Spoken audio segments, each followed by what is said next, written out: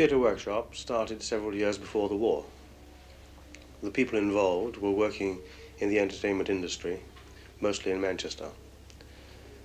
They wanted to create a different sort of theatre to the teacup comedies and bedroom farces that was the usual fare that the theatre offered in those days. They wanted to create a theatre which had its roots in the ordinary people, like the English theatre had in Shakespeare's day. Until the war, we produced plays and toured them up and down the Lancashire and Yorkshire valleys. And then the war came, of course, and everything had to stop whilst we were in the forces. In 1945, 5 of us were demobilised. We had our gratuities, we pooled them, and bought lighting equipment and curtains. And we set out, first of all, for Kendal in Westmoreland. We went there because we had hopes of a building which we could convert into a theatre. Unfortunately, the building was requisitioned and we couldn't get it free.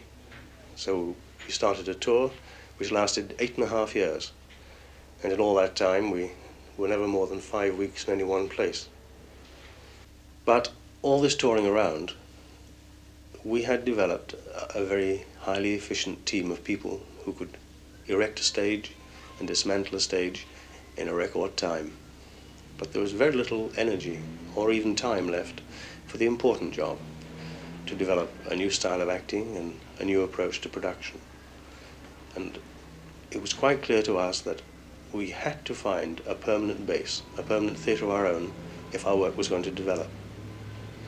We scoured the north of England, all the large cities, because we didn't want to come to London, but we couldn't find anywhere. And then one day we had a telegram from a theatrical agent who said that if we had 6 weeks' rent to pay in advance, we could have the Theatre Royal, Stratford, London. And so we came down here. It's a huge rambling building. It's a very beautiful building, really, although no one in Stratford would believe you if you say that.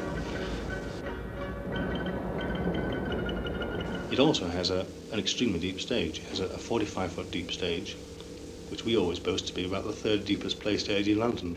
I don't know if that's really true or not, but certainly it gave us scope to build interesting sets. One of the things which attracted us to the place was that it was built as a playhouse, not as a music hall. Melodramas it did mostly. In fact, it's known locally as the old Blood Tub. Some people in Stratford can still remember the old theatre.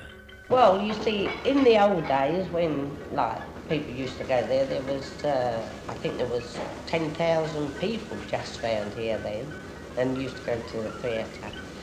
But you see, then they should take fish and chips and peanuts and everything like that, and if they didn't like it, every bottles and all that would go to the stage. Theatre Workshop is quite clear about its attitude to the West End. Many of the West End theatre managers are cultured, intelligent men who often have the most bizarre taste in plays and long to do poetic dramas which we would be frightened to do it down at the Theatre Royal, Stratford. But in fact, they can only do the plays which their backers will support. And so the theatre in the West End gets duller and duller and duller because they have to follow the previous pattern. All the modern plays, with which we've had great successes in the last few years, have all been plays which no West End theatre manager would have dared to put on first. The 2 plays of Brendan Behan, The Queer Fellow and The Hostage. Well, The Queer Fellow certainly was offered to every London manager and to many of those in America too. It was turned down by all of them. When we'd produced it down here and shown what it could be, then many managers wanted to have it, take it into the West End. The theatre is in the middle of a working class area. It was built originally to provide entertainment for the Stratford railwaymen, the dockers, people in the market. Theatre Workshop wants to keep its local audience, and this has had its effect on their choice of plays. If you're going to get a popular audience, you cannot afford to do plays which are imbued with a pessimistic outlook. You cannot put on plays where the author doesn't believe that life is worth living, because working people quite naturally say, if he doesn't think that life is worth living, he may as well go and shoot himself and not worry us with his psyche. I don't mean you can't do tragedies. What one can't take is going to a theatre and finding a sort of death wish on the stage. That is something which our audience would never allow us to do, and I'm grateful to them for it. We would not want to go back to the dreary routine of showing working people as buffoons and cretins and doing nothing but plays dealing with who gets into bed with whom. We want to have a theatre which reflects the hopes and fears and joys and sorrows of the people of Great Britain. And therefore we call ourselves a British People's Theatre. The people of Stratford are not all keen theatre goers, but those who do go to theatre workshop productions have definite views about them. There's a message which the Royal definitely seem to put over.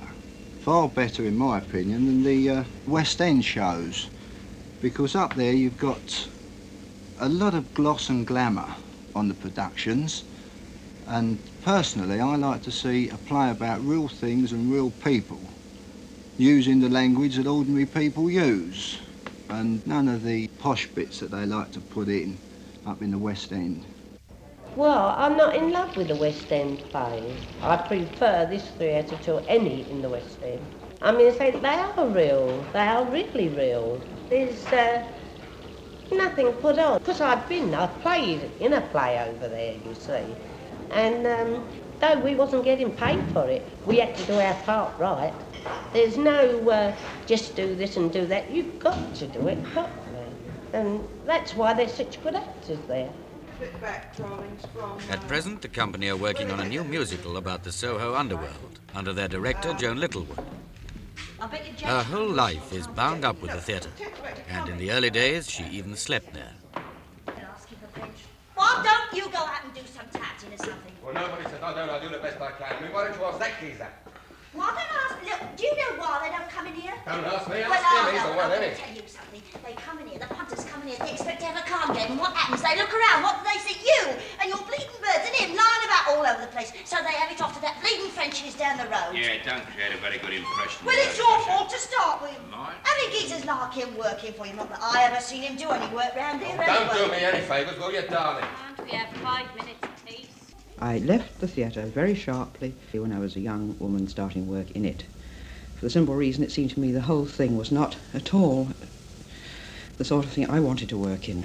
I was much more interested in hearing real people, wandering around, writing, collecting. I was a tramp for a bit.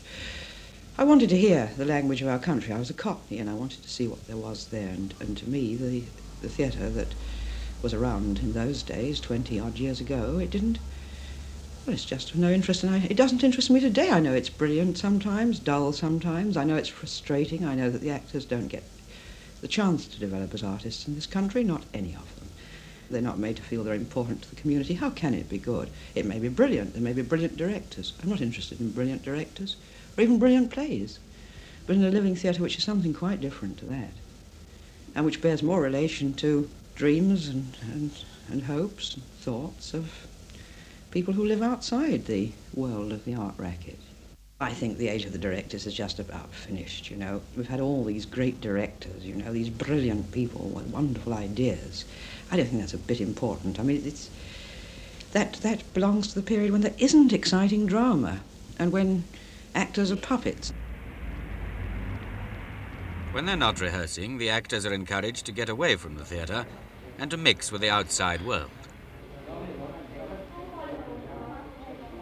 I always say to the actors, go to the streets and the parks and the cafes and the pubs and watch people, and let's have art for art, but art from life.